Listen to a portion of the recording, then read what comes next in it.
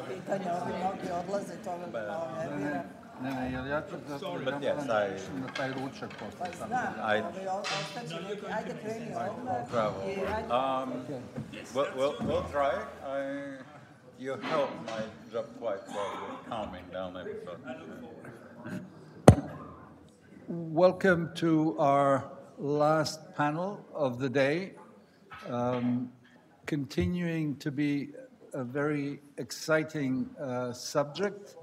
And we're looking at one of the key issues related to the events, unfolding events with the war, and we are at war. Professor Stiglitz very clearly said that, and the second panel confirmed it. So we're looking at the question of energy, and we have two of the foremost experts on these issues in a broad and narrow sense of the word.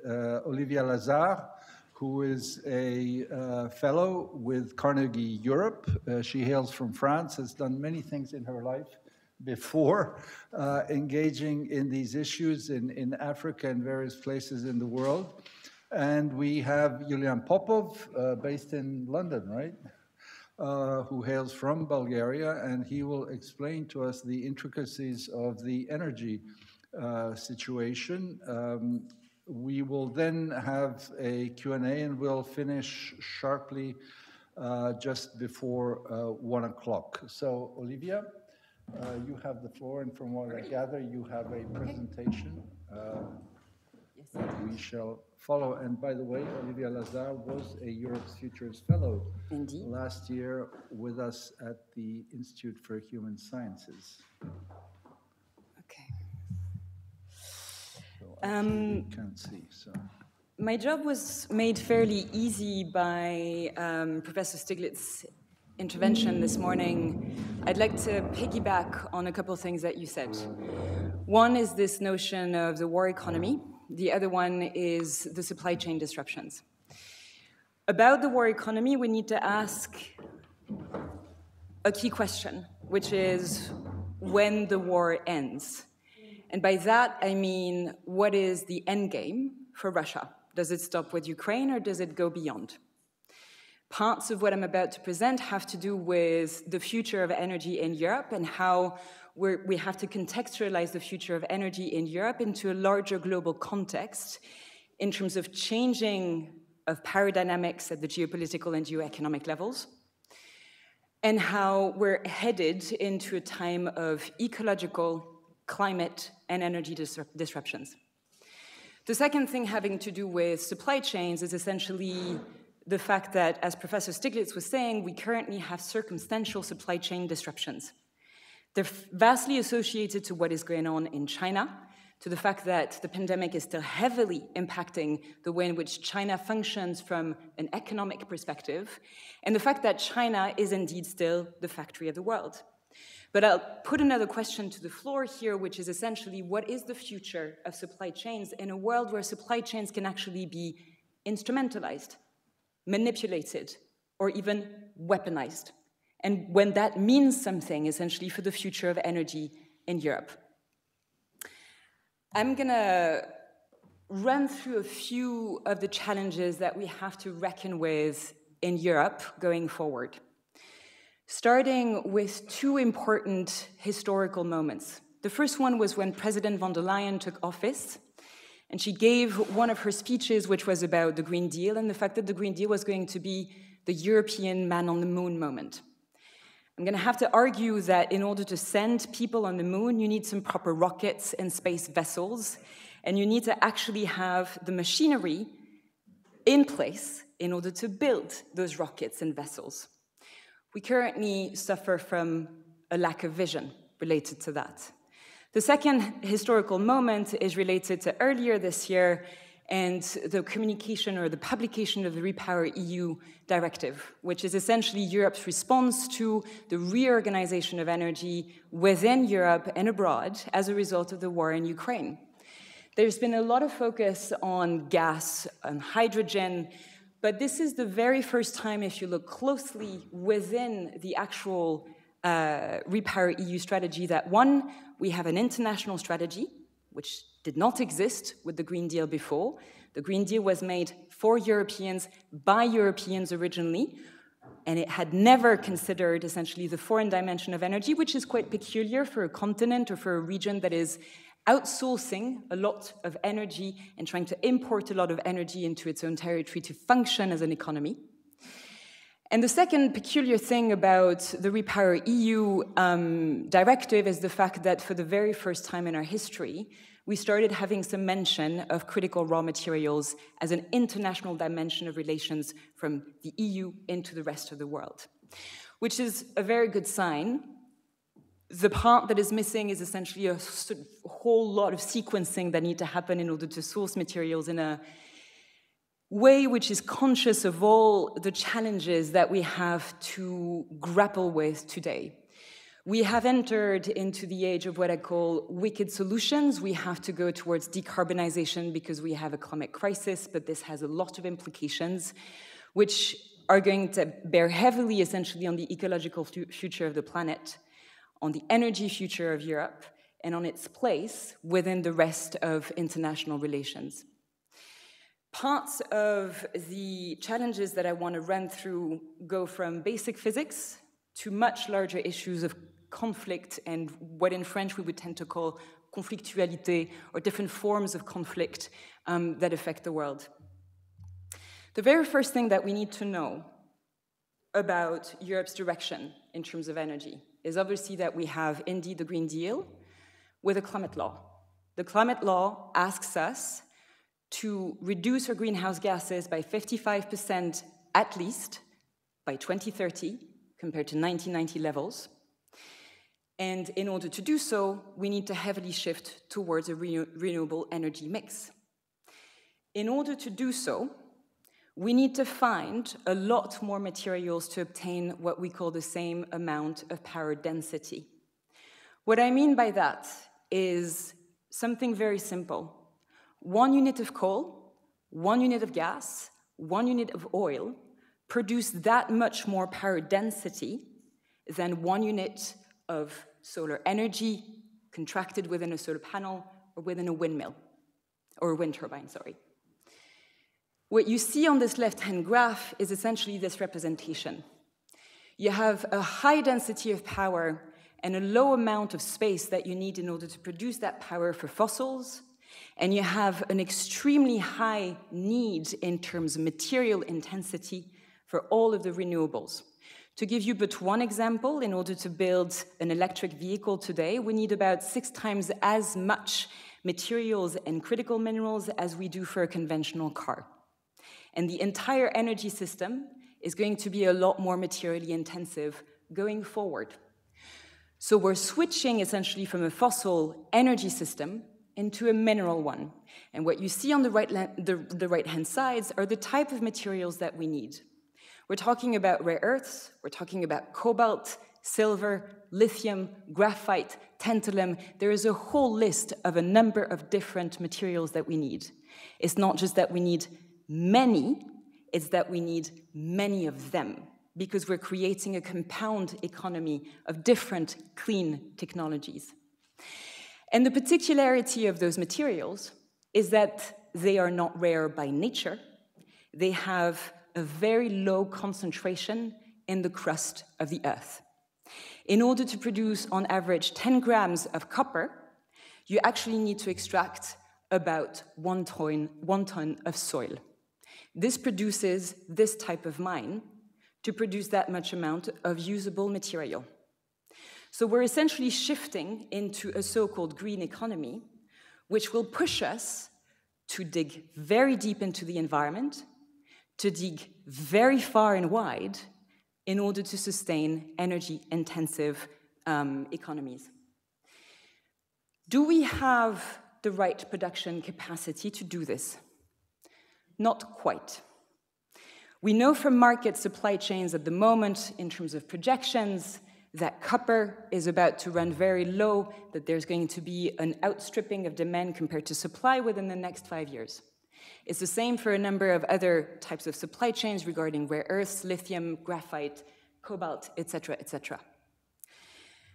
We know now, thanks to benchmark minerals, that we need to open up at least 336 new mines to meet our decarbonization demands by 2035.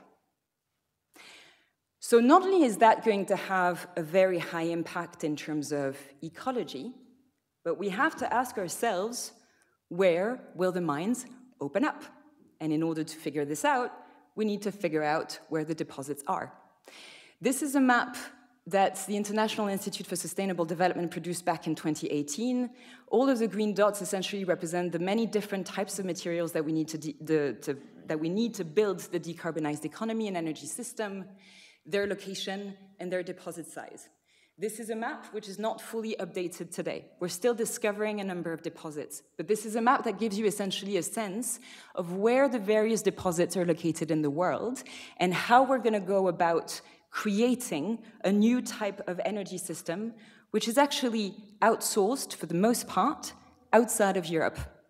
We do have some deposits and some mining activities in Europe, but because of environmental concerns, because of legal standards regarding environmental, social, and governance standards, and because of environmental activisms, these mines are usually blocked from activity, which is something that we're going to have to probably review. In the meantime, we need to look elsewhere.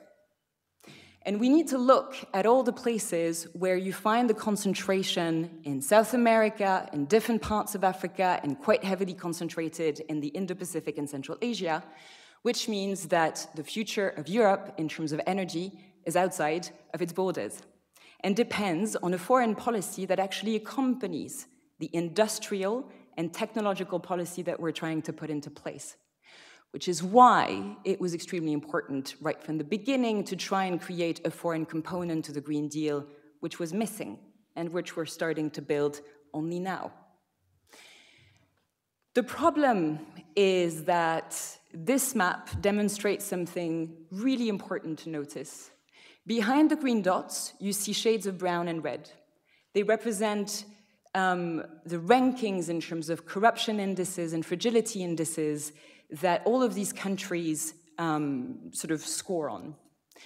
A lot of countries that are actually very well endowed in critical raw materials are also countries that tend to be fragile, that tend to have a high level of corruption and predation.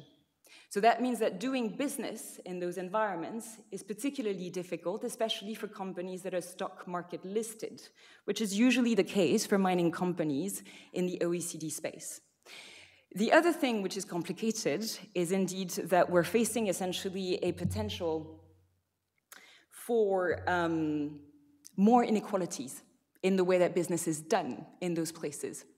Because usually environments or countries that strong fairly high on corruption indices tend to strong very high as well on societal fragmentation, on marginalization, and on inequality.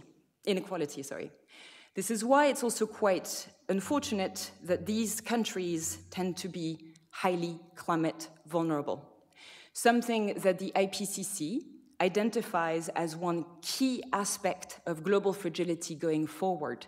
The more unequal a society is, the more vulnerable it is going to be to climate impacts, and therefore the more it is going to widen global inequalities, not just national ones, but inequalities between the global north and the global south. The other problem with where the deposits are located is quite simply that these countries actually host the most critical ecosystems that we need to regenerate and to protect in order to stabilize the global climate regime, the hydrological cycle, and in order to protect biodiversity. So we actually have a conflict and a tension between the decarbonization agenda and between the regeneration agenda, which is also strongly linked to the adaptation agenda.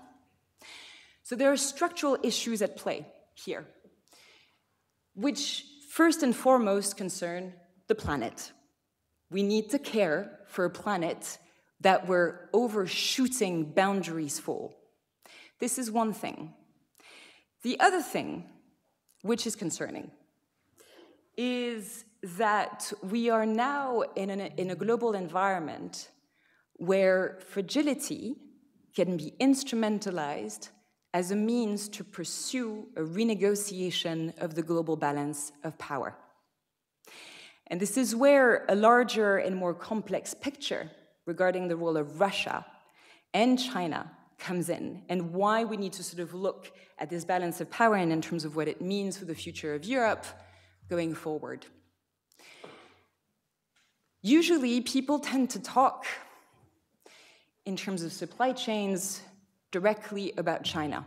I'll come to China in a minute. But I'd like to start with the role that Russia is playing. If you look at this map, this is a map of Ukraine, and it's a map of the deposits for rare earths only. Ukraine has a lot more different things. It has lithium, it has hydrocarbons, it has uranium, it has a ton of other types of critical minerals outside of rare earths. But rare earths are really important because the European Union is 98% dependent on China for rare earths, for the provision of rare earths for all of its industrial and clean tech ecosystem.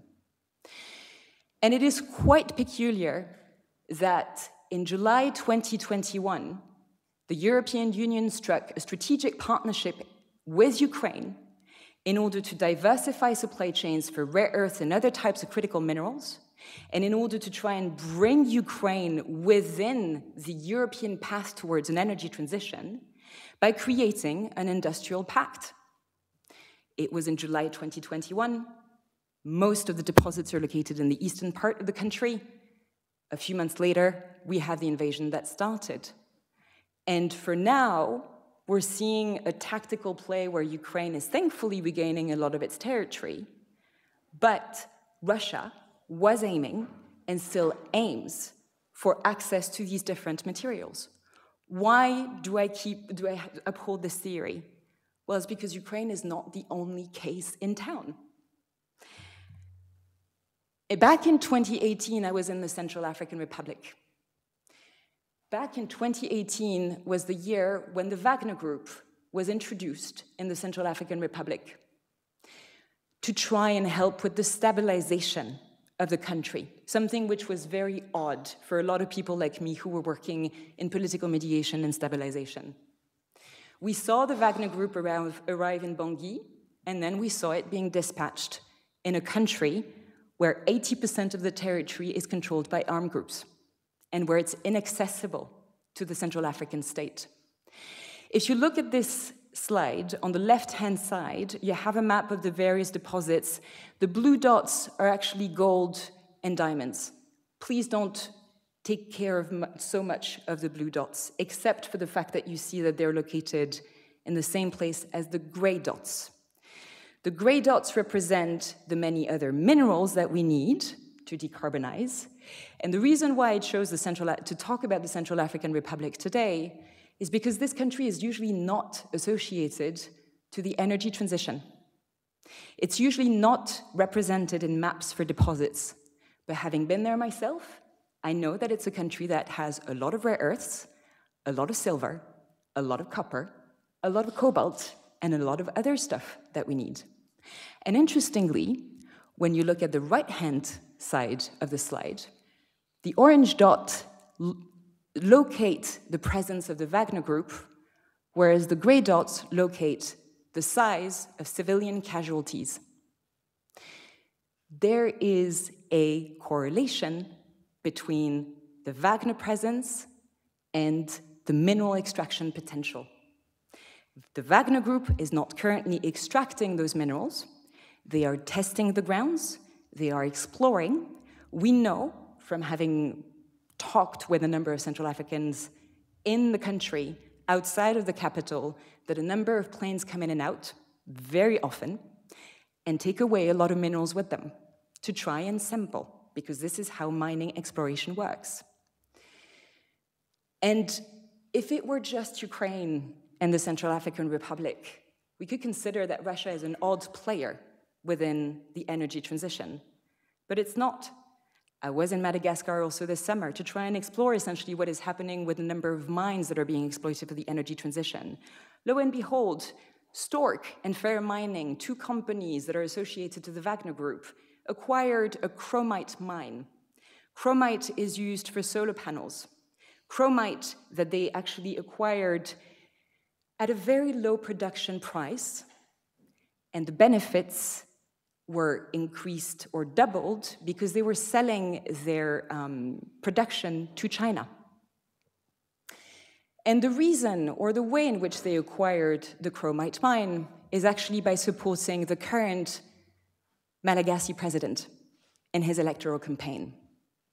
So just with those three examples, with Ukraine, we have a case of outright aggression to try and gain access to a number of different minerals or hydrocarbons or uranium deposits that Europe and other regions of the world are going to need for their collective transition. In the Central African Republic, we see the deployment of a number of mercenaries to try and gain access to those deposits, not currently being exploited, but keeping them very warm until the moment when it's needed. And then in Madagascar, we have a case essentially of political usurpation and manipulation of socio-economic underdevelopment, as well as fragility to serve industrial, geo-economic, and industrial purposes, the means of which actually serve a larger end goal, which is for Russia to ride the wave that China has created in terms of turning supply chain concentration to their own advantage. China, as Professor Stiglitz was saying this morning, has been the world's factory for over 20 years. If I were not concerned with the way that China is turning that to their advantage, I would be in complete awe at how they turned the table around in terms of how to acquire the means, essentially, of controlling a lot of economic outposts in the way that the global, sort of economy functions. But there is a danger in how China is actually managing to turn the energy transition into a process of changing the world's global balance of power and acquiring the means to establish a new sense of economic hegemony according to their own terms. I've already mentioned that the European Union is 98% dependent on China for rare earths, but the European Union and the rest of the world is also fundamentally dependent on China for the processing of lithium, cobalt, tantalum, and other types of products. Which means that while Europe has been busy trying to focus essentially on curating a homegrown clean tech innovation hub, by trying to push on standards, by trying to push on clean tech innovation, but completely forgetting that clean tech actually depends on functional mining and industrial supply chains, we find ourselves at the mercy, potentially, of supply chain weaponization, which has quite a lot of implications because we are, by now, because of our climate law, or thanks to our climate law, accountable to the younger generations, but also to a social pact where we have no choice but to deliver by 2030 on greenhouse gas reduction targets. And this is obviously very much needed because the planet depends on it. But at the moment, what Europe has been missing is that while it was busy focusing on the financial, technical issues of the transition, it completely blindsided itself by not looking at the reality that a geopolitical play is playing as part of the transition, and that this geopolitical play requires a foreign and defense policy. It requires another type of intelligence going forward, and it requires a very agile, a very nimble type of relationship curation with the countries that are not just well endowed in the resources that we need. They are also on the front line of climate change and ecological collapse, and they are on the front line of the manipulation and instrumentalization of fragility. All of these different aspects now come together in terms of letting us know or giving us a sense of where Europe can be headed. We should not just look at the technical foundations of the transition. We should fundamentally rethink the way in which we interact with neighbors and with countries in Latin America, Africa, and in the Indo-Pacific. We should try and understand the type of transition models and business models that China, Russia, and other countries are using to create very unhealthy dependencies with those countries, and what that means in terms of the type of instruments, the type of investments, the type of political relationships that Europe will be able to engage in in the future with those countries. And I'll just finish there. The reality is that Europe is going to have to change its mindset about the notion of how climate change is playing out. I engage quite a lot with a number of climate ambassadors on a very specific topic, which is usually called climate security. And climate security for the past 15 years has been associated to, those climate impacts playing out in Somalia, in Afghanistan, in all those different places. We're not the same. We're not the same. We're solid, we're resilient, and we're going to have the means to cope whatever happens. The reality is that for the moment, Europe doesn't have the means of its ambitions, and that climate impacts are starting to hit extremely hard. So we're going to have to bring home the concept of climate security to understand essentially that this notion of security and international stability now concerns us. It plays out on many different aspects. It plays out in industrial policy. It plays out on political issues regarding the use of disinformation, for example, to fragment Europe from a political perspective within Europe and outside of Europe. It plays out in terms of usurpation of political systems and accountability. It plays out in terms of using fragility, corruption, and predation to the advantage of those who want to upset the current balance of power. And that means essentially that two of our principal aims in Europe should be to try and make sure that we do acquire the means of our ambitions, including starting to mine again in Europe, where it is possible and where it ecologically makes sense, and trying to also look towards the countries that we should be heavily invested into, not just from an industrial perspective, but from an adaptation perspective. And this is a new proposition that Europe should go about developing today, because the name of the game has changed from just mitigation to adaptation, and we need to have a different type of diplomatic and security proposition going forward. I'll stop there. Thank you.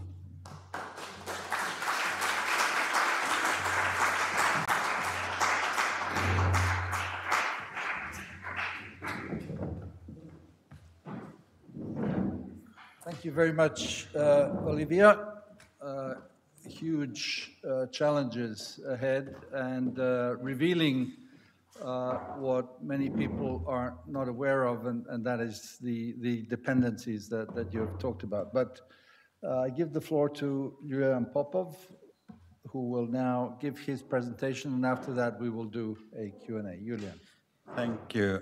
Do I have to press something here? No, you're okay. Everything's okay.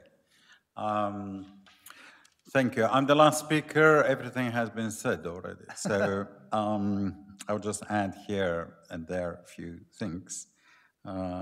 Regarding the last presentation, if you want to chase an interesting story, look who is the climate change ambassador and advisor of Vladimir Putin. It's Ruslan Dodgirov, who used to be the right-hand man of Kadyrov, and he was prime minister of Chechnya. He doesn't know anything about climate change, but he's kind of young and very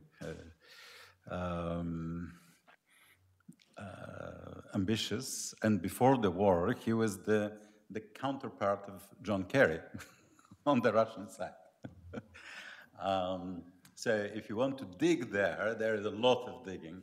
And of course, the other thing is Wagner and what Olivia was saying about all the relationship with mining and corruption, and do help a little bit in comparing the EU-Africa summit with the EU-Russia summit.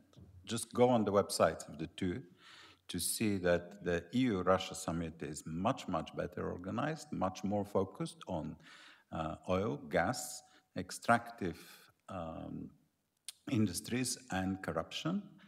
And EU-Russia summit is entirely based on memorandums of understanding and nothing else. So the question of EU foreign policy related to all these issues, including energy diplomacy, which is sort of my space. I was even energy ambassador at some point.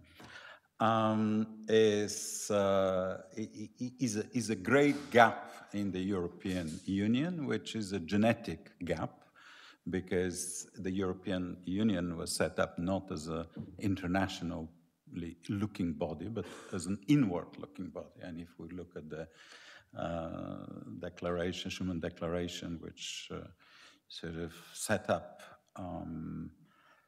the European Union, or started what we call now European Union,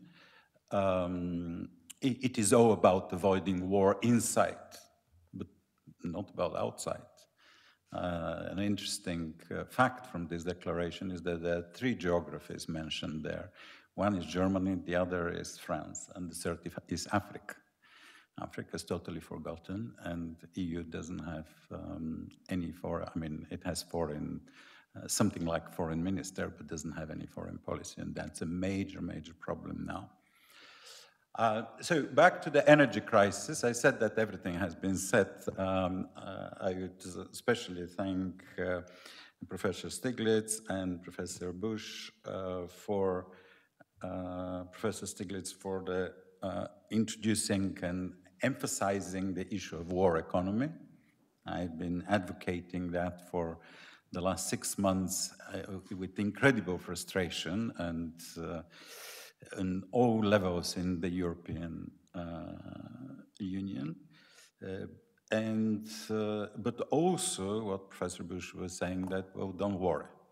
I mean, things are okay.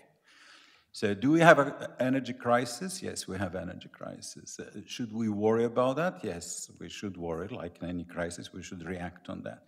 But there is a big difference between crisis, serious crisis, severe crisis, disaster, and tragedy. And when media deals with these realities, they start from the, not from the crisis, but from the tragedy. They first ask, is there a tragedy? If there's no tragedy, can we invent it? If the reality is opposing that, then they go to disaster. And if that doesn't work, then they move to crisis and say, well, I mean, it's a very, very serious crisis. And that's how we generate all the stories about blackouts and so on. Not that blackouts are something very, very... it's not a tragedy. I mean, in the 90s, I lived through blackouts in Bulgaria. Every 2 hours that electricity was stopped. But blackouts are usually system issues. They are not so much that there is no electricity. There is electricity, but the markets and the system doesn't work very well. You have to control it in that way. Now the control of the electricity system is much better. There is plenty of energy around. We have to reorganize all that energy. But what is the nature of the crisis? So we focus very much on the war in Ukraine and said, well, the war in Ukraine produced the energy crisis. Well, there are several other things. So first, of course, the COVID crisis came. The COVID crisis, if you think about that, took out of the economy billions and billions and billions of working days. Just took them out, disappeared. People are staying in home, being paid in the Western world, so-called at least, and they were not working. And then the lockdowns finished, and everybody who wanted to stay at home rather than going to work was saying, I don't feel well, so I'm not coming to work. So more and more working days have been disappearing. But this is a very, very strange economic crisis. I mean, I find it very kind of embarrassing in front of Professor Stiglitz to talk about economy, but it's not a crisis that is kind of triggered by deep economic processes. It's just suddenly the economy was externally stopped. And it had this kind of elastic element in it, that the energy of the economy was being contained, and at some point when the lockdown finished, this containment was released and the economy jumped up all over the world. And all the things that had to be done during COVID and people were not doing them, they didn't disappear, they were just postponed. I mean, imagine this, I don't know, let's say Europe has 500 million citizens, and if they're all good citizens, they would go once a year to a dentist. And imagine that for 1 year, 500 million people don't go to a dentist, and the next year there will be 1 billion going to the dentist rather than 500 million. So obviously the system of dentists is collapsing, and it is collapsing. And it's the same with energy, it's the same with many other things. The supply chain was severely damaged, and maintenance work, things that had to be done anyway, had to be kind of done later. And now we have this, there are no people. I mean, there's nobody to work. There's no unemployment in the Western world. So all these mechanisms of the economy are somehow working in a very kind of odd way. At the same time, during COVID, there was a massive savings. I mean, somewhere in the middle of the lockdown, the UK had generated 125 billion pounds additional savings, and people wanted to spend them, so they started spending them. So this kind of fueled suddenly spending naturally led to higher energy demand, but with disrupted supply chains. So then the price of gas started growing. And here, I mean, I'm sure you're all journalists, at least 10% of you are conspiracy theorists, otherwise you will, I mean, that's part of the job sometimes. One wonders whether there was sort of not some bright criminal minds around Putin who is saying, well, there is a crisis and we can kind of push into the crisis and sort of let's exacerbate it. And that's what happened last year when Europe started moving out of the crisis. Russia started reducing its gas supplies. They were still honoring their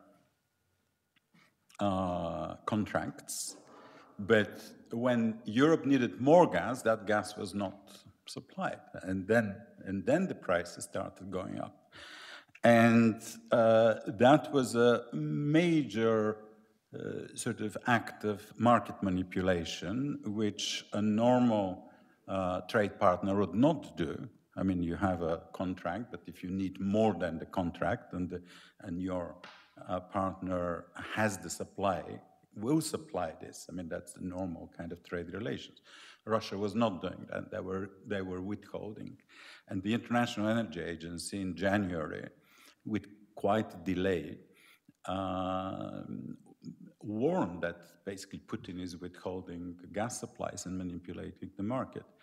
The problem with Europe is that that was the moment that about a year ago when Europe had to have this wartime strategy, not for gas, I would say for resource resilience. Any resources, any energy resources, anything to do with electricity, gas, coal, oil, wood, everything. And think what we should do if we have if this crisis become from a normal crisis, start becoming serious crisis and moving to a severe crisis, which we're somewhere there. And no disaster, no tragedy, but we're somewhere between serious crisis and severe crisis of energy. But Europe was not doing that, and refusing to develop this sort of a normal kind of a wartime demand reaction. And it is exactly that what Europe had to do. I mean, in war, you reduce demand because there is no enough supply. Not only there is no enough supply, but something will be blown up, and you don't know what exactly. So you have to be prepared to shrink supply demand in a much more managed, better managed way. But when a politicians say, well, we have to reduce the temperature by 1 degree, and the entire Europe is up in arms.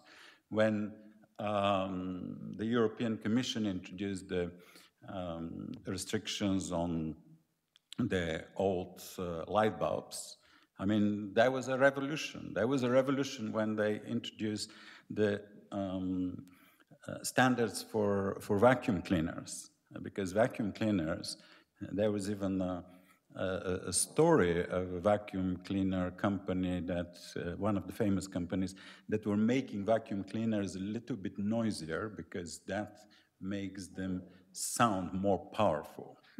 And the headline power of a vacuum cleaner does not translate in any way into its efficiency. So when the European Commission said you will not use vacuum cleaners which are 1,600 watts, but you reduce it to 900, I mean, that was almost a revolution in the European Union.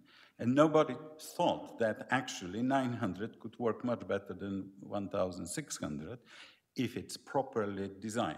And that's what happened. I mean, the vacuum cleaner companies just moved there, and now vacuum cleaners are better, and they save much more energy. So these are the type of things that voters hate being told what to do with their vacuum cleaners, with their light bulbs, and so on. But this is in a wartime situation, you have to say. I mean, we have to manage all that. We made calculations, and I chair the main think tank in Brussels that is dealing with energy demand, so I'm a little bit kind of obsessed with that subject. But we managed some calculations about what can be done. So, for example, loft insulation. Loft insulation is something that is very easy. I mean, any of you can go to the shop, buy the kind of special insulation wool, go to the loft and put it there, and that's it. It's very easy. It can save 14% of the heat demand, and the energy demand is very much heat. Energy crisis is very much heat crisis. It's not so much electricity crisis at the moment. But nobody said, well, go and do something about your lofts. There is a big story in UK about condensing boilers. I'm sorry that I'm talking about the most boring things on earth, but basically, all condensing boilers, which are the new efficient boilers, and the whole UK is covered with them, are tuned at high temperature of 75 degrees so that they produce good heat. But when your boiler is 75 degrees, it doesn't condense. So it has to be under 65. When it's under 65, then it's much more efficient with exactly the same effect. And nobody knows that. And nobody would say, I mean, Liz Truss would come and say, it is a supply thing. We have to find the supplies. It's not about the supplies, stupid. It's about the demand. It's about managing the demand. And managing the demand, you can match the crisis of the supply by managing the demand. And this is not happening. And of course, the other thing that is not happening, and it is a major issue, is, and Professor Stiglitz was mentioning that, about the pushing of and the installation of the renewable energy. I mean, here I will say a few words about the renewable energy, because you will hear many people saying two things. One, it's the Greens' fault, the whole thing.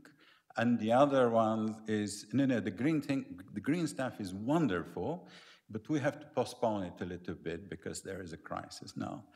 Both statements are complete crap. I mean, they are factually wrong.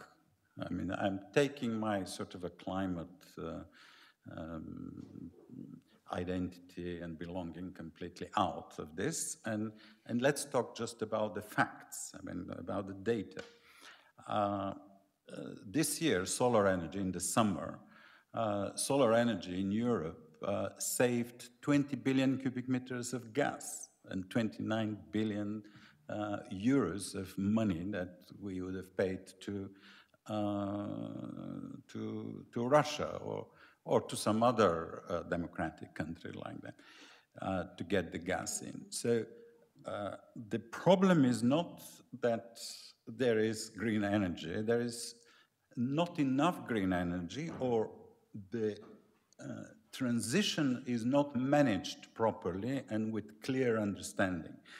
And the transition is not managed properly because there is a deep misunderstanding and wrong understanding about the energy and the energy economics. People who are working in governments and manage national strategies, they're educated people, but they're educated in a different world. The energy economics in the last 10 years, 5 years even, but let's say 10 years, and certainly all the people who manage the strategies and run countries have been educated longer than 10 years ago. In the last 10 years, the energy economics was turned upside down. Everything that was expensive became cheap, and everything that was cheap became expensive. I mean, the renewables, I remember when we were in the COP 15 in Copenhagen, and then the main debate was renewables are very, very expensive, but we must have them because of climate. That's totally invalid now because renewables are just the cheapest ones. The cheapest energy comes from renewable energy. So at the same time, coal became expensive. Nuclear used to be very cheap. Nuclear became the most expensive energy. And my guess is that after the Ukrainian war, nuclear will become much more expensive, because the reason nuclear is expensive is because it has a lot of security protocols that have to be followed. I mean, think about it. The biggest nuclear power station have been bombed and attacked by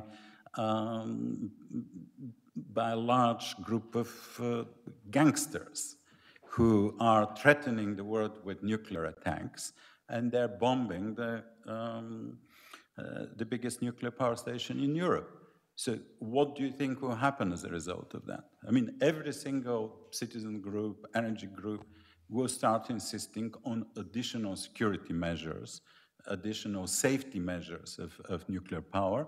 That will put cost of nuclear power, I guess, with 25% up. Maybe more. I mean, after Fukushima, it went 70, 80% up. So renewable energy will become prohibitively expensive. Even I'm a supporter of nuclear energy, but it's just very expensive. Coal became very expensive because of environmental constraints and also the carbon markets. But we can't suspend that. I mean, the idea that we will suspend carbon markets is kind of just no starter. And also the carbon price contributes very, very, very little to the cost of energy at the moment. At the same time, it's not just this shifting between the very cheap becoming expensive and the very expensive becoming cheap, but also the way energy is kind of distributed. Energy used to be very centralized commodity. I mean, you have a power station that has I don't know, 1 gigawatt, 2 gigawatts, and it produces electricity and sends it from one center to everybody. So everything that was centralized now is becoming highly decentralized. So it requires different market. But the different market should come very much because of that kind of decentralization is one thing. At the same time, things that were centralized, decentralized before, started becoming not exactly centralized, but coordinated, like a sort of artificial intelligence coordinated. I don't like very much the idea of artificial intelligence, but so, for instance, even in the darkest time of communism, it was up to you when you would turn your light up or on or off. In modern world, you are in a connected system in which your lights start turning on and off because of, I don't know, some kind of a network that covers your house, covers your entire country. And this is the concept of demand-side management, which is very, very important. And that is also part of the solving the whole problem. So when we discuss the market design and market, because there is a lot of discussion on market design, at the moment the debate is very much focused on let's not allow people to make excessive profits, companies to make excessive profits. And they do make excessive profits. The question for me is whether we can find mechanisms in the existing market system that can control that and regulate that, or we have to fundamentally change the market. And I personally would prefer to see the existing markets being regulated a little bit better and also to explore all the mechanisms in the existing markets. For instance, that started from UK mostly, but the contracts for difference. I mean, the contracts for difference are a fantastic mechanism which fixes the price of energy for the future for a long time. And then you have this contract, and if the market is very weak, the government or the society or the fund for energy security or something else pays you the difference between the low market price and what you have agreed. So you have this predictability, and the company is helped by some public fund. But what happens now, all the companies that are on contracts for difference, they're printing money for the government. So state companies print money for the government, but also companies with fixed longer-term prices produce massive amount of money, which are helping to compensate the system.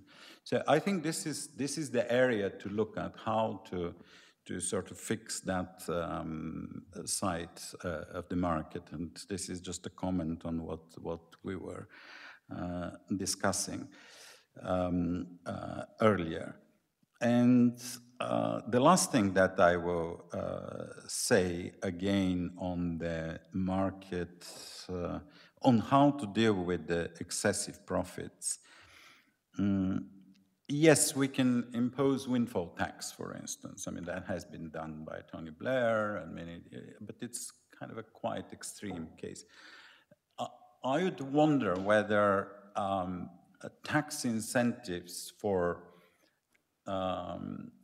investing excessive profits into energy efficiency and renewable energy would not be the better way, because then you don't disrupt and redesign the whole market, but you use existing mechanisms. And I would be very interested to hear opinions of people who know a little bit, not a little bit, much more about economics than I do, and knows political economics and taxes.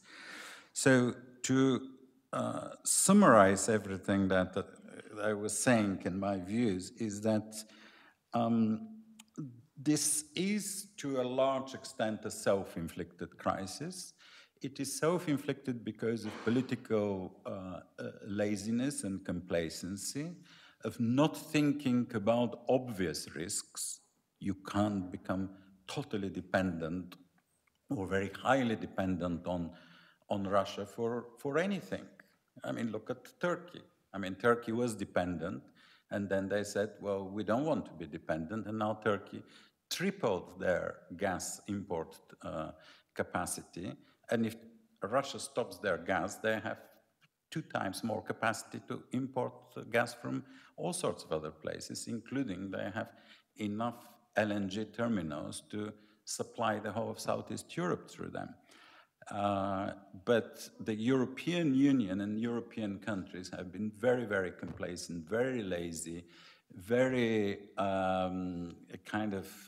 there's this term about the youngsters that they're snowflake generation. I think Europe is a snowflake continent, and that must change, and we have to face that reality. And whether we call it a war or whatever we call it, we have to think in a much more sort of risk reduction approach and mind. So thank you. I hope it was. Thank you.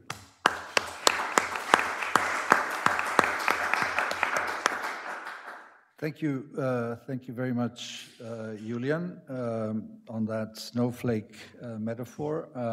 We have very little time, so I'll take one round of questions. So we'll start there, then Joseph Stiglitz, and then back there. Yeah. Well, I'm from EDM Institute for the Danube region in Central Europe, Grauchenberg. I have a question to Mrs. Lazard. It's concerning, you said, of course, which is perfectly right, it's a problem that Europe did not look at the supply side for rare earths, etc. However, we have also the legal objections in nearly all of the European countries. It takes 10 years to have a tension line. A rare species can stop any project. So how do you see that it is realistic at all that these plans of the EU may come on stream? We also have an example in Austria for rare earth, lithium, which is the biggest source of Europe in Carinthia. It was sold a few years ago for €1 to an Australian company with, I think, some Chinese influence. And you still can block all these projects because of legal objections. It takes endless time. Thank you. Okay, Joe. Yeah, thank you both for very interesting presentations. I have three questions for Olivia. The first is, the U.S. is trying to break relations with China. I mean, there's a new Cold War, and your figures about the world's dependence on Chinese rare earth or everything were very startling.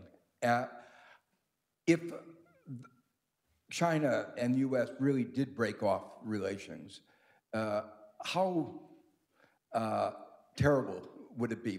Would it be a crisis? How quickly are we able to develop alternative sources and, as you pointed out, processing capabilities, because you distinguish between that. It's very interesting. The second thing is, you described how we are very dependent on all these minerals. If we had fully priced the social cost of these minerals and maybe even corruption and the risk, would we have the capacity of developing renewable energy sources that were not so dependent on outside? So, for instance, I mean, yes, these are better windmills than we might have if we didn't use the rare these other metals. But could we get along with maybe more synthetic materials that were not so dependent?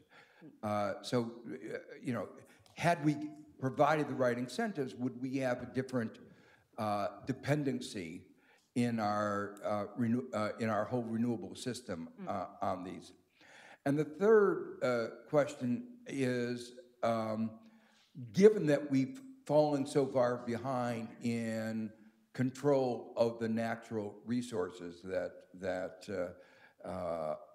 China has gotten and Russia have gotten control of so much, to what extent, and often through Western subsidiaries, to what extent do investment agreements that make it difficult for those to be aggregated and for them to be reorganized? In other words, if Russia bought these resources through a Netherlands subsidiary that has an investment agreement with Congo, DRC, you can't abrogate it without being sued.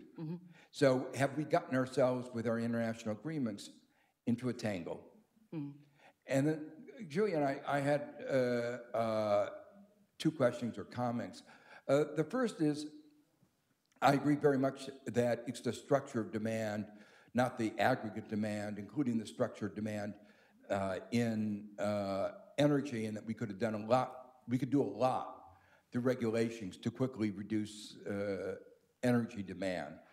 But the overall picture on inflation that you described, we've looked at, I haven't looked at it for Europe, but for the United States, it's very clear that we do not have an aggregate demand problem.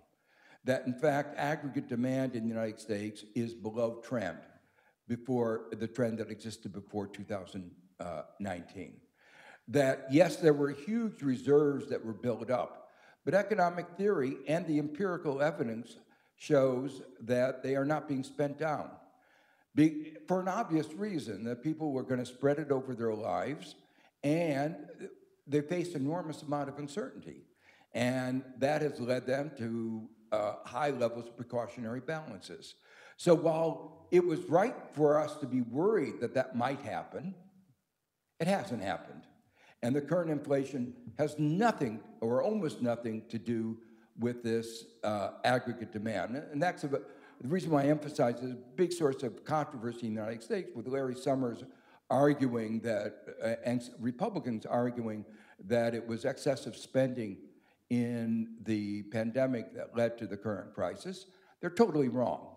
So, you know, in a way, what you were saying weighed into that particular debate, and I wanted to just make sure that, you know, that particular interpretation of what's happened is not correct. Finally, I think that the reforms that need to be done to the European energy system are more fundamental. As I mentioned, I think in my talk, California tried deregulation of the form that Europe had, and it was a disaster. And Europe should have learned from that mistake, and that the volatility, the windfall profits taxes, profits are allow for the deduction of investment and capital and labor, and our windfall profits taxes are not distortionary. It is a good idea to provide incentives, both penalties and carrots and sticks, for doing more resilient, more greener energy investment. But the windfall profits taxes, particularly, I mean, as an example of the traders, the speculators who are making huge windfall profits taxes, why should that not be taxed? You know, they didn't do anything really to deserve their huge profits. And it's not only in energy, it's in food, it's in other areas. And, you know, this is wartime, and in wartime, you execute people who are wartime profiteering. I'm not calling for the execution of these people, but I do think a wartime profits tax would be, and a more fundamental reform of the energy system would be called for. Good. And finally, back there. Thank you. Peter Magyari, journalist from Hungary, Budapest. I would like to ask Mr. Popov about the 5 new ideas from the European Commission, how to react on the high energy prices, from the windfall tax until the cap ideas. Is any of them could be useful? And if you have favorite out of them, which would be? Thank you. Okay, thank you. Back to our panel, and Olivia first. I'm gonna take your questions in a bundle because they actually go together. If you look at the way the European Commission is reacting to the current energy crisis and supply crisis, there is a new sort of mantra in Brussels, which is permit, permit, permit, permit. And it's permit to install end-use infrastructure in terms of the wind turbines and solar farms, which is already quite a problem. Well, it raises a lot of issues, and that's why there is a rush essentially towards offshoring a lot of the infrastructure in the Mediterranean and the North Sea and potentially in the Atlantic. But there is also this general sort of impetus to say, well, we do need to mine more. We do need more mines, so we're going to have to procure them somewhere or another. But then comes a question which you raised. Australia, for example, acquired a lithium mine in Austria. So I'm currently involved in a study where I'm looking at the Central African Republic, the Democratic Republic of Congo, Kazakhstan, Brazil, Myanmar, and Madagascar, and a number of other countries. I see a lot of Chinese companies. I see a few Russian companies. I see Glencore, Australian-American, or Anglo-American, sorry. I see Rio Tinto, but I don't see a lot of so-called homegrown European companies of the Eramet style, for example. So where are they? There are two different things to think about here. One relates to what Professor Stiglitz was saying this morning. There is a part where we've come to a crunch in the global economy, specifically for Europe, that doesn't work in terms of ideology.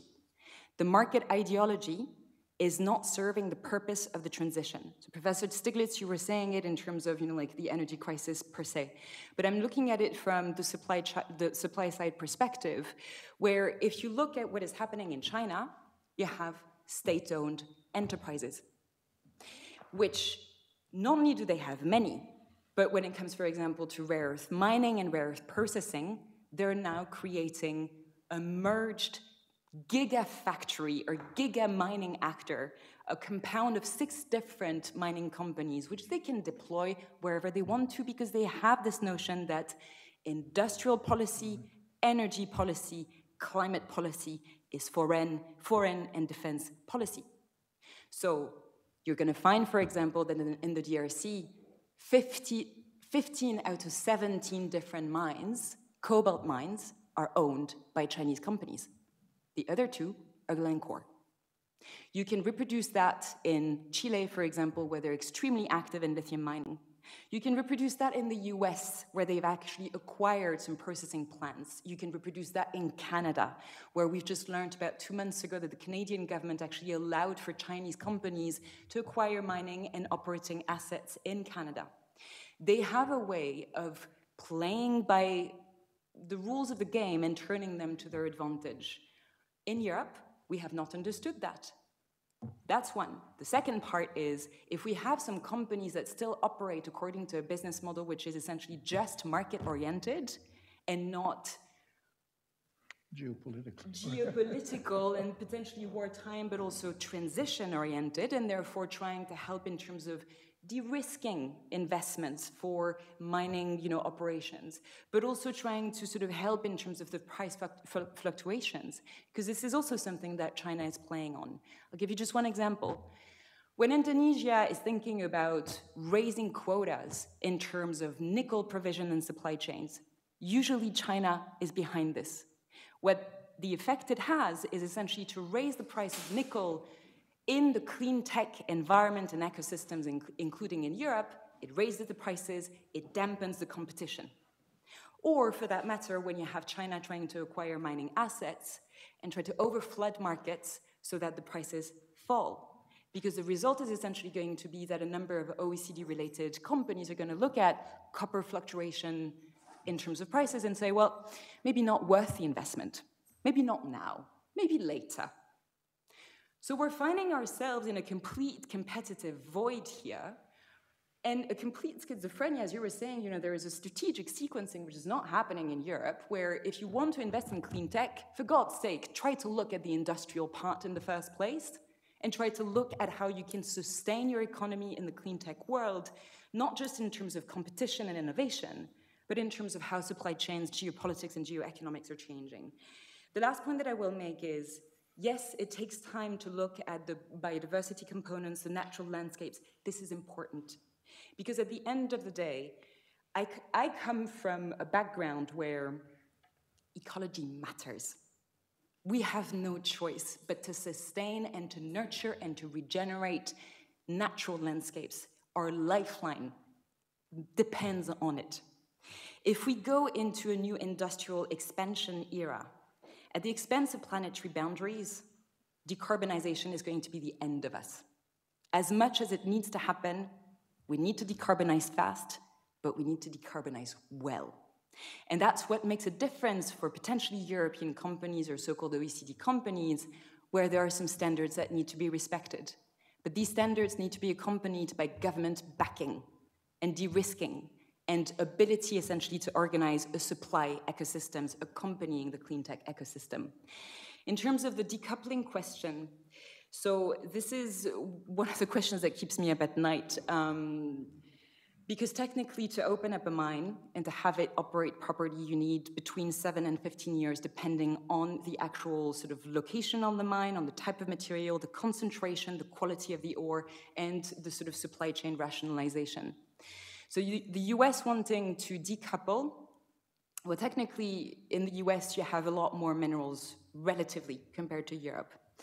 So there is a potential rationale, and the Inflation Reduction Act is essentially trying to sort of leapfrog into the industrial phase and to try and accelerate by creating business incentives to really to push essentially industrial operatives to move into that space of clean energy and clean tech.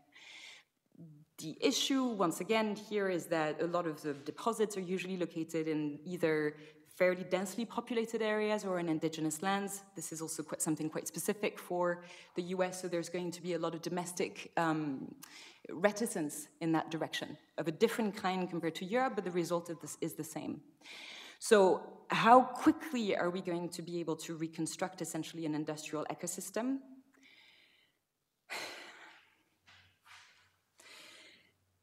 I'm not sure. I'm not sure, first of all, because it depends on, one, democratic conversations that need to happen. Climate activists and environmental activists need to understand that decarbonization is industrial policy. And industrial policy is reorganization of monetary policy, of debt policy, of territorial policy for that matter. That conversation is not taking place in Europe. I'm not seeing a lot of it in terms of there are some opportunity costs to shifting energy systems. We have to take them, but they have to be accompanied, and for the moment, it's not even part of the information bubble or the democratic discourse. The second part, once again, is we need know-how. We need to really sort of go about recovering a mining industry which is effective, which is compliant very quickly with a lot of different standards in Europe and in the US. And if we want to do it in a way that somehow decouples from China, even relatively, we have to do it together. And I recall during the Trump era, the moment when President Trump wanted to buy Greenland, which is very resource endowed. We're facing in Europe the worry of an unstable ally, and we're not quite sure how long we're going to be able to call it an ally. So even for us, we don't quite know what type of industrial ecosystem it creates in Europe and abroad, or in terms of alliances. And yet this is what would facilitate and accelerate essentially this new industrial revolution of some kind. Material substitution and recycling, these are really strong sort of core tenets of the Green Deal and of the way that the European actors are looking essentially at the way in which we can do a transition towards a mineral industry. The problem is that there is only so much material substitution that you can do. So Finnish actors, for example, in the battery space, said, well, we really don't want to go and extract cobalt in the DRC because this is very sort of sensitive in terms of human rights and extraction and things like this. So we're going to try and increase the level of nickel, for example, in terms of our battery composition, which means that we switch dependency from the DRC to Indonesia. And Indonesia is in and of itself an ally of some sort, also a bit unstable, also very close to China. So there are many different things that we need to think about. In terms of recycling, very quick answer on this, the OECD, the Joint Research Center of Europe, and the World Bank all estimates that we need at least another 15 years of primary extraction before we can reach a circularity of economy which is full, which is closed.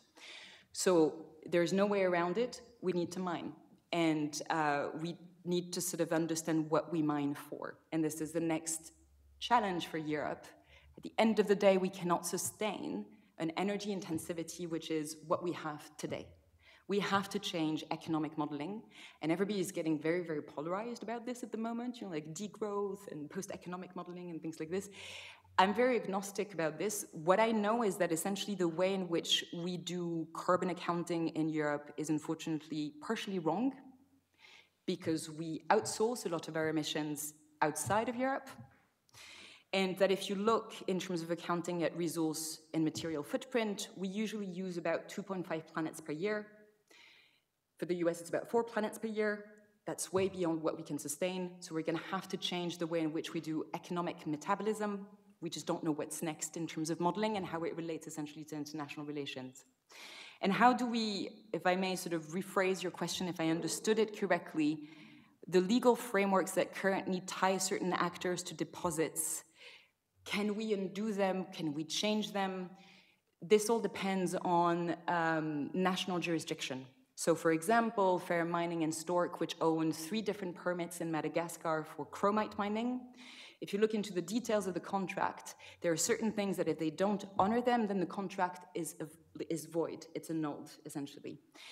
And there are every likelihood that these sort of Wagner-associated companies may not be able to comply legally with a lot of the different mining, components of the contract. So the more we become nimble at understanding essentially how to support national jurisdictions within Africa, Latin America, etc., in terms of the reform of mining codes, and there are many reforms going on in the world, is precisely on this, because these countries have understood that these minerals are very much in demand and that we need to move towards a better appreciation market-wise of these commodities and how to play on competition. The more we're going to be able to sustain also a way in which, at least I hope, Europe can potentially place itself on a historical trend where it helps to build governance systems that make sure that the mining sector actually contributes to development, which has not been historically the case, that the mining sector can contribute to adaptation and in mitigation of their, sort of impacts, and that therefore there is a very strong industrial proposition in Europe and potentially in the US, Japan, Australia, to say we need to decarbonize, but we're going to do it in a way that is about co-industrialization, co-benefits of economic value, and that finally we may have a proper conversation about how to redistribute global welfare in a fair manner, because otherwise countries that are at the heart of the scramble for resources will say, you don't want us to use gas when you do, when you respond to the war in Ukraine? Well, too bad for you. We're going to play our own cards, and they're going to be against you. That's why there needs to be this sort of mindset change in Europe, saying our future depends on partnerships and alliances that are actually strong value propositions rather than self-interested only. Julian.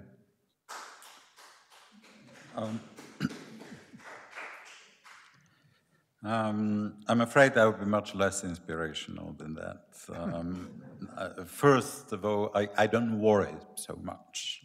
I mean, if we look at the markets, for instance, now is the hype of the sort of the crisis narrative, but not in the market concern. I mean, we were expecting a month ago the gas to go through the roof and to continue. It reached almost 350 euros on TTF, and then at that moment, Putin started tightening the supplies to Europe, expecting that the next day probably it will go to 400 or 500. At the moment he started tightening further the supplies of gas to Europe, the market price of gas started going down. I was looking now, it went down and down. Today it went down 9%, further 9%. It's 175 euros at the moment. And there was a question about the market cap. I mean, the market cap, I personally don't know, can't imagine how that would work, but the market cap for Russian gas, was set at 200 euros. Well, I mean, the market did the job. I mean, it's under 200 euros, so there is no point putting this market cap. It would just kind of disrupt the market signals. And I think that you should interfere with the markets when they don't work. If they don't work, why should you fix something that works?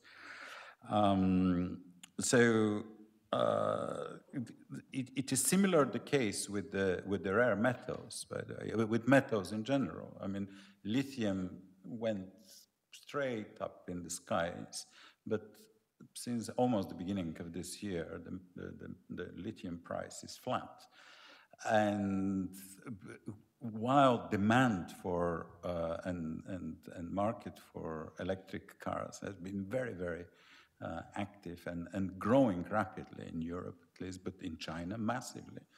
I didn't go into speculations why exactly the price of lithium is not going further up, but I think part of this growth was speculative and very extreme concern that, I don't know, the world is coming to an end, but it's not coming to an end. The same thing is with copper, with cobalt. I mean, the prices are flat or going down. I mean, they went down. People who were betting in the last 6 months on metals lost a lot of money, actually. So we should look into that a little bit kind of more calmly. The same thing about food. I mean, if we think about, we tend to think that we have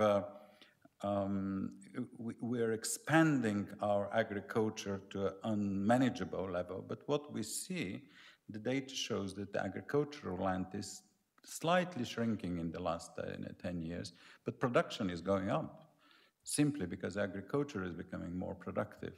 So this balance between productivity and more advanced production and then also some more measured and better managed demand will probably lead us to out of tragedy and out of disaster, and we will live in a crisis that is normal because crisis is part of life.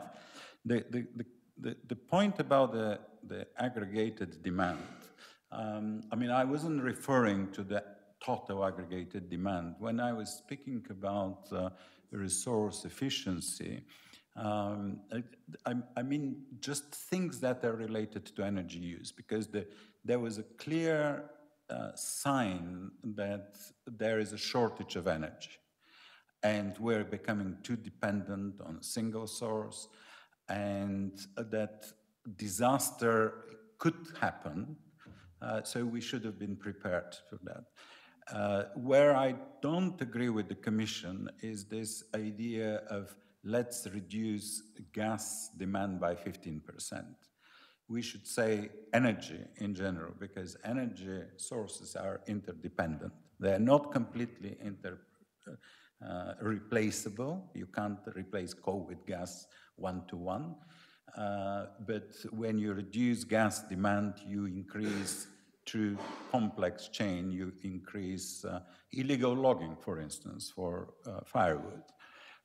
So if you focus, for instance, on efficiency and of domestic stoves that work on wood, you affect also the whole energy market, and that tampers a little bit also the gas demand. That was my point. And again, on the windfall profit, yes, they have to be addressed somehow, but again, I would favor pushing the windfall profits through incentives back into efficiency and renewables, because these are the companies that know how to invest in energy. And there is a risk that the government will take all the money, that's happening in Bulgaria, take all the money and give them to everybody. and take home more money and give them to everybody in a system that favors richer people. Because if you start suppressing the energy price, you basically subsidize this energy price, and you give more subsidies to people who use more energy. So if you have 2 swimming pools and 5 CUVs, you get much more subsidies than somebody who is struggling to pay the bill for 1 light bulb. But the problem in Europe is that we don't have a good system for definition of addressing of energy poverty. Energy poverty is a very, very complex phenomenon.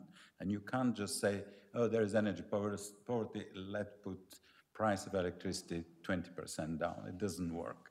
Or let's give to everybody who doesn't have enough money some money.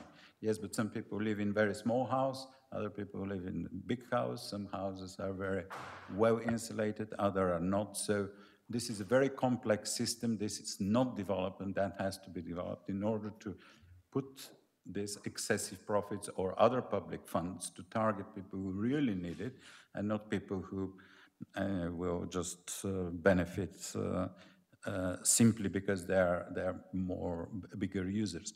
And the other thing is we see now gas demand in Europe has declined significantly because of high prices.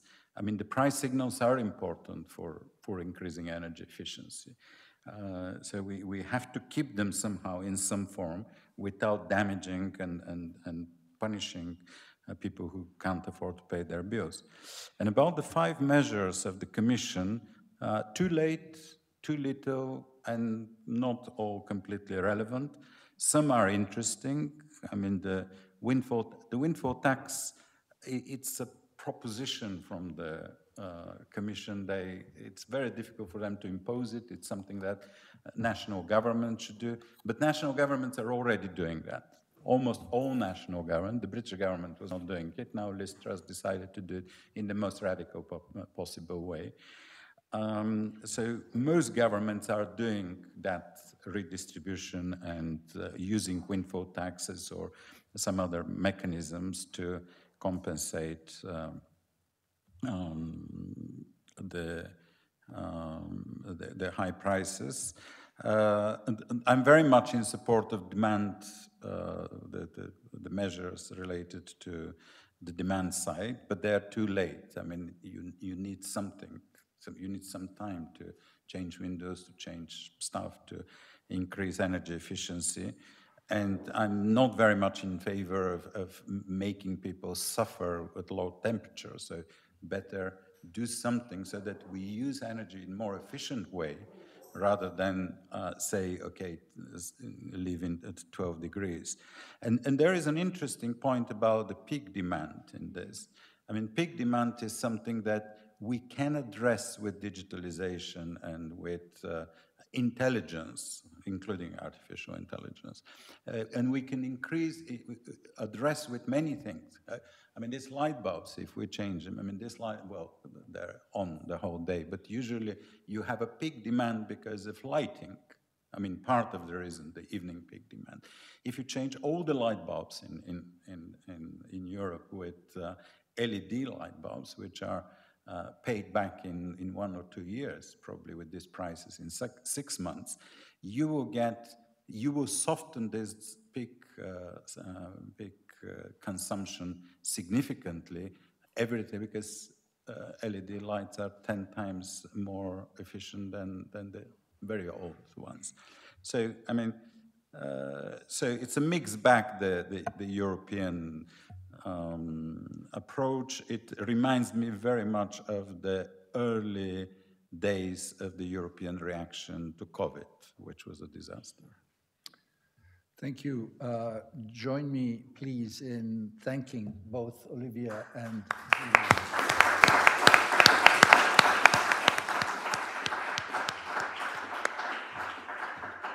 Thank you all very much for coming. I will spare you my concluding remarks. That is for over lunch or coffee or wherever else we're going this afternoon. I'd like to thank our co-organizers, Concordia, ERSTE Fjum, Mirjana Tomic, who's there sitting at the back, and Professor Stiglitz once again for his keynote and for sticking with us for this really wealthy discussion that we had from both panels. Thank you. Thank you. Thank you, Ivan and Concordia.